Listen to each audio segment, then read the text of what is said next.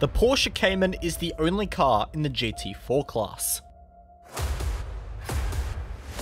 It has no competition, no rival, and no benchmark to compare against. Until now.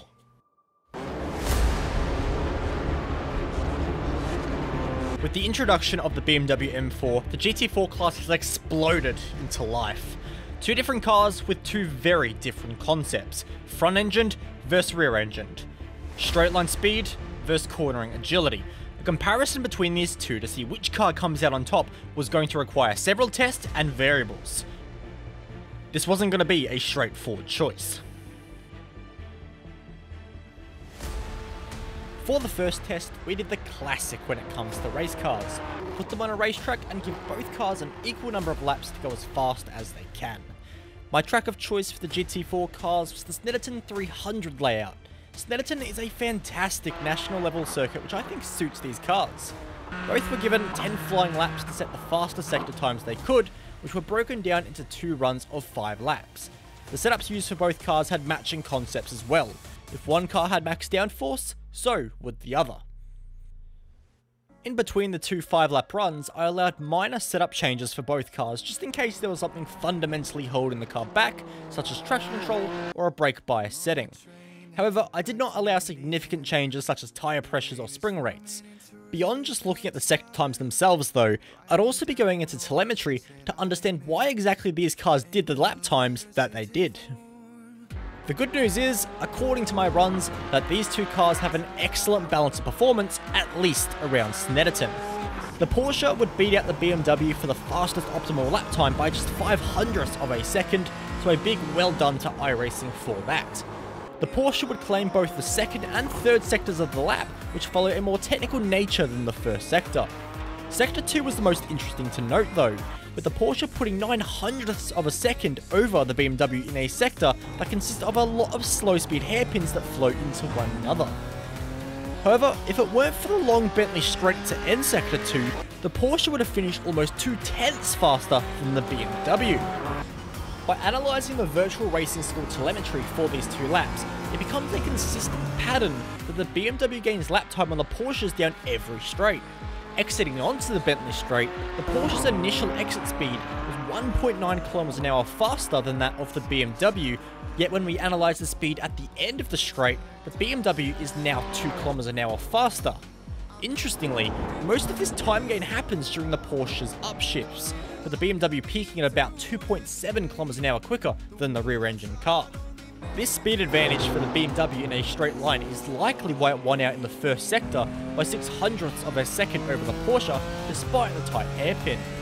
When it comes to a circuit like Monza or Spa, the straight line speed advantage of the BMW will likely become a much more significant factor.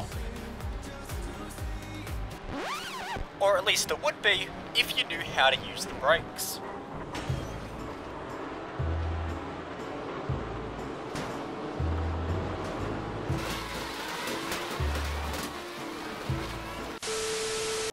So it was time to see just how much faster the car genuinely is when pressing down on the loud pedal and not crashing into a wall like a muppet. From here, there would be 2 tests. An acceleration test at Sonoma's drag strip to test how these cars perform coming out of a corner, and then we'll also run a test around Talladega Speedway to get an idea of what the cars are capable of running absolutely flat out. At Sonoma, I ran 2 different types of acceleration tests. The first one is a standing start, and the second one being a rolling start on the pit limiter and releasing it at the start line. In the Porsche Esport Super Cup Sprint Challenge series, the cars use a standing start, but in the Michelin Pilot GT series, the vehicles use a rolling start, so I wanted to cover the bases for both. But the results were the same for both tests. The BMW, when it comes to acceleration, is quickly proving the go-to car, beating out the Porsche in the rolling start test by almost 0.2 of a second, and repeating the effort moments later in the standing start test. Taking the 2 cars to Talladega Speedway did little to disprove the BMW's power, with the car completing the lap with an average speed 1.4 km/h faster than the Porsche, and a peak speed also 1.5 km/h faster. And the good news for the BMW doesn't stop there either.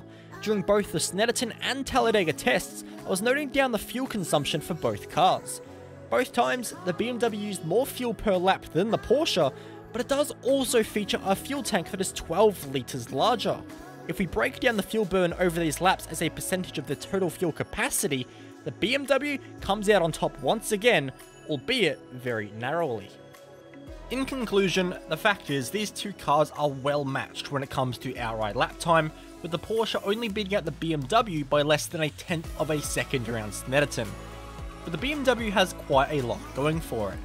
While it may not match the Porsche in the technical sections of the circuit, its superior acceleration, especially on the upshifts compared to the Porsche, will allow for a car that can make overtakes happen with a lot less effort. To further add to this, fuel consumption is marginally better as well. Tyre wear is a factor I did not get into, as I feel it is too subjective between setups and driving style that every driver in iRacing could come up with a different answer to the question. However, if you were sitting on the buy cars screen on iRacing pondering between the two GT4 cars, my money right now would go to the BMW. I'm Bo Albert, thanks for watching guys.